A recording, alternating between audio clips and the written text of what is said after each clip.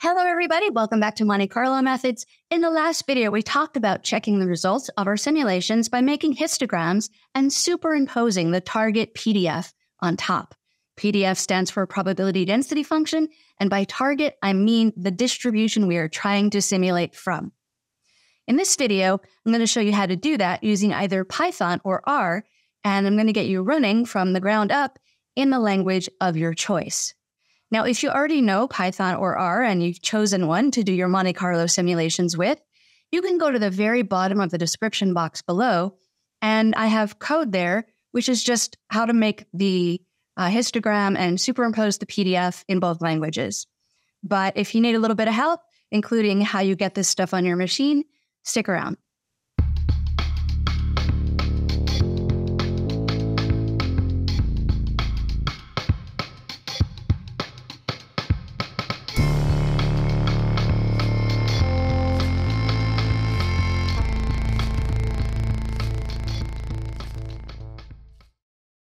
Python or R, what should we use?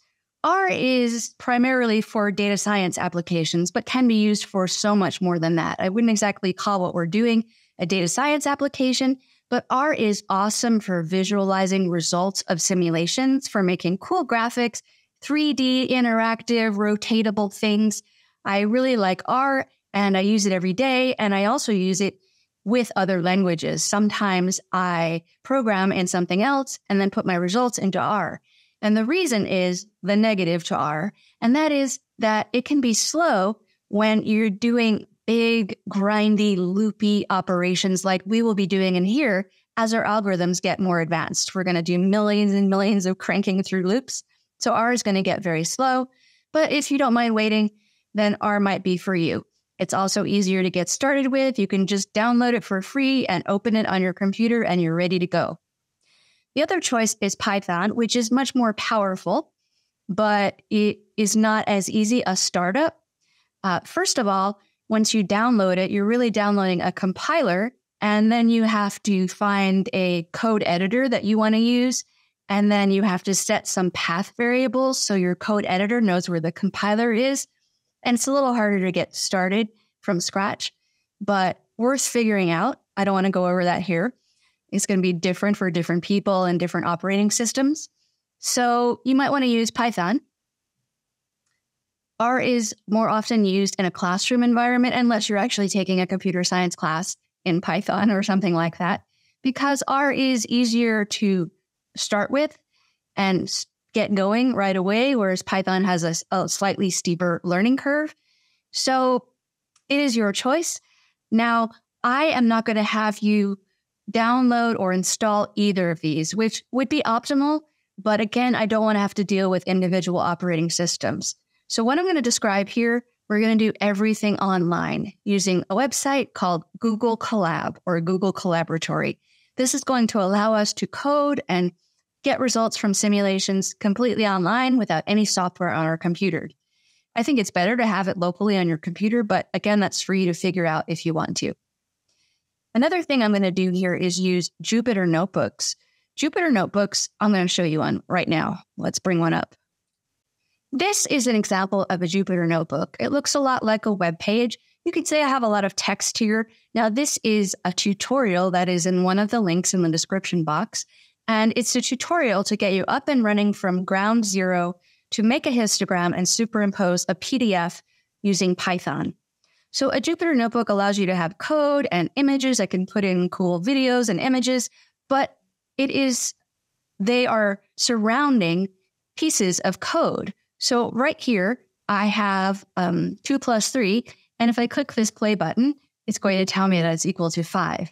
Now, I don't want you to get too scared off by how basic this is. The real point of me showing you how to add 2 plus 3 is not to teach you Python or R. It's to teach you about Jupyter Notebooks.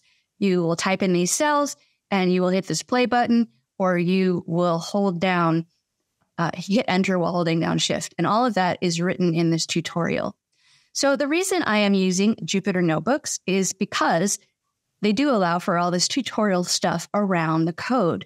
And they're really great for collaboration as well. You may or may not want to use them. And this is just another thing that you may or may not want to have to figure out how to do on your local machine. So using Google Colab as opposed to a local machine, and using Jupyter Notebooks as opposed to just straight code in it like a text file, these things may be a little more clunky than not, but it's easiest for me to reach the broadest audience possible by using these tools. So let's go to that description box that I've mentioned a couple of times now. Here is the description box below this video. If you want to go straight to the code files, if you already know how to use Python or R, then you would go down here to the bottom and you can click on these links to get my code for making a histogram and superimposing a PDF. And for each Python and R, you have a choice with tutorial or without tutorial. But if you're just getting started here, I have 4 steps towards the top of the box. Step 1 is going to be, so these steps are in terms of Python, although you can do the same steps with R. So step 1 here is to download the Python code in a Jupyter Notebook tutorial. And I have a link here for you. If you click on this link, it will open up the code in GitHub. If you know how to use GitHub, great. If not, it is just a place I'm storing your file. Once you get in there, you're going to want to go into the upper right here and click on these 3 dots and click on download to download the code or Jupyter Notebook file. Next thing we want to do, let's go back to that description box. You want to make sure you're logged into a Google account. If you don't know what that is, a Gmail account is essentially a Google account. This will allow us to use Google Colab, and you'll open that by clicking the link here in step 2. What you'll see, depending on whether or not you've used Google Colab before, is something like this. If you have used Google Colab before, there'll be more files listed here. But what I want you to do is go down the left to upload, click on this, and then you can browse or drag the file that you just downloaded from GitHub in here. For those of you in the know, you can actually link GitHub directly to Google Colab, but that is, again, something I don't want to go into because, again, I want to keep this tutorial accessible to as many people as possible. So I just want it to be really, really basic. Once you open your file in Google Colab, you will see something like this. It is the Jupyter Notebook, but it is ready to go and execute. And this is the Python tutorial. It will take you to the end. It's not very long, maybe 15 minutes at the most. And you will make a histogram at the end, and you will superimpose a PDF. Again, this is a skill we're going to need over and over and over again in this course. So it starts with 2 plus 3. I don't want you to be scared about that. I'm not starting that basic in Python and R, but I am trying to show you how to use a Jupyter Notebook. For example, when you get to these code lines, how to actually run the code. And that's it. I'm going to let the tutorial be the rest of the information from this video.